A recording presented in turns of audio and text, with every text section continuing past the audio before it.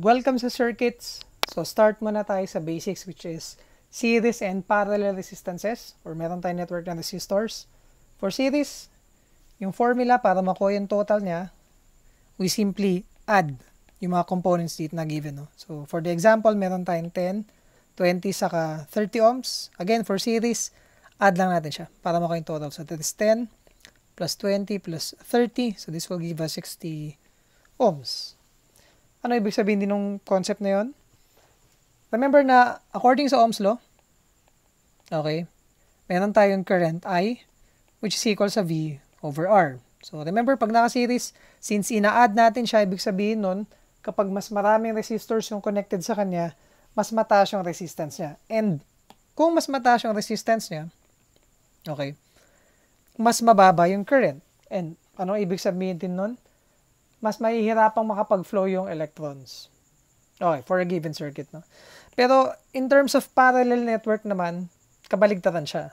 For parallel, yung formula niya para makuha yung equivalent nito ay meron tayong 1 over RT, or yung reciprocal ng total resistance ay equal lang sa 1 over 10 plus 1 over 20 plus 1 over 30. Or kukunin mo yung reciprocal nung sum ng reciprocals nila.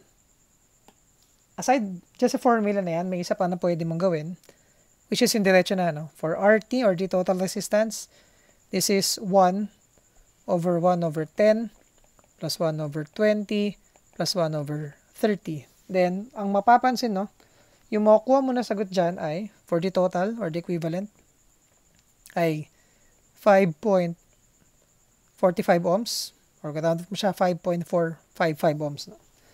And isa pa, ano pang mapapansin din natin dyan, yung nakuha mo na value ay mas mababa sa pinakamababang available na resistor doon sa network mo.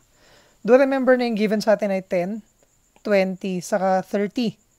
Nakuha mo ay 5, which is mas mababa sa 10. Well, bakit ganon? Simple lang. Yung concept nito, sipin na lang natin na, kunwari, nasa expressway ka. Okay. Tapos, etong 20, toll gate yan.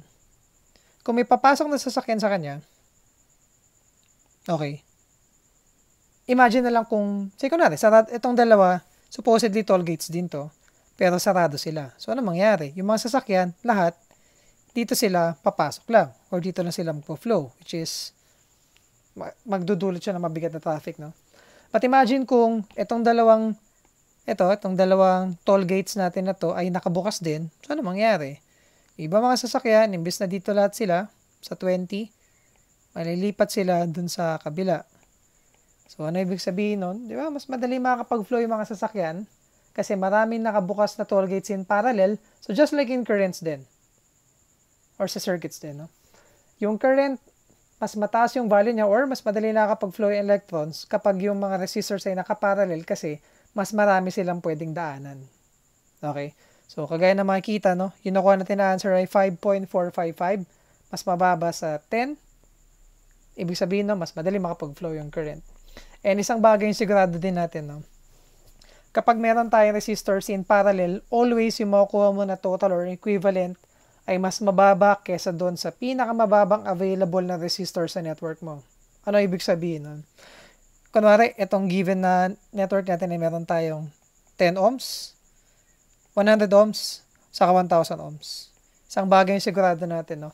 Pag kinuha mo yung total nila, ang makukuha mo ay less than 10 ohms. So, kunwari, meron ka dito na 50 ohms, 25 ohms, 5,000 ohms. Taas ang isa, no? Isang bagay yung sigurado pa rin natin dyan. Yung makuha mong total kapag pinagsama-sama mo sila, less than 25. Again, yung concept, pwede mong tandaan yung toll gate na ginamit natin kanina. Now, pagsamahin natin.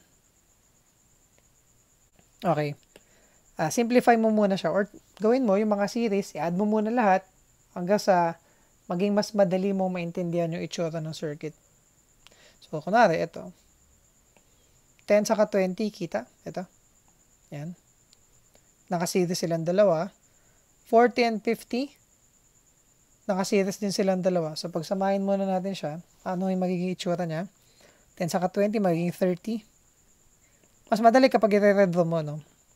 But eventually, masasanay ka rin. So, magiging mas madali na rin yung pag-drawing natin, no? So, ito yung pinagsama, magiging 30 ohms to. Itong 40 at saka 50. 90 na siya. Okay. Tapos, itong 30 ohms sa gitna, since wala naman siyang kasama, as is lang. So, ito na yung magiging equivalent circuit natin. Then, gamitin na yung formula na ginamit natin kanina para makuha yung total, which is 1 over R total. Is equal sa 1 over 30 plus 1 over 30 plus 1 over 90. Then, check. Isang bagay yung sigurado rin natin dito, kagaya kanina. Yung answer natin ay always mas mababa doon sa pinakamababang available sa network. So, check. Makuha mo ay 12.857 ohms. Okay? So, yun. Ito yung introduction para sa circuits. Remember, pag series, ina-add lang natin lahat ng components niya. Pag parallel naman, kinukuha mo yung reciprocal ng sum ng reciprocals ng kada isang component. Okay?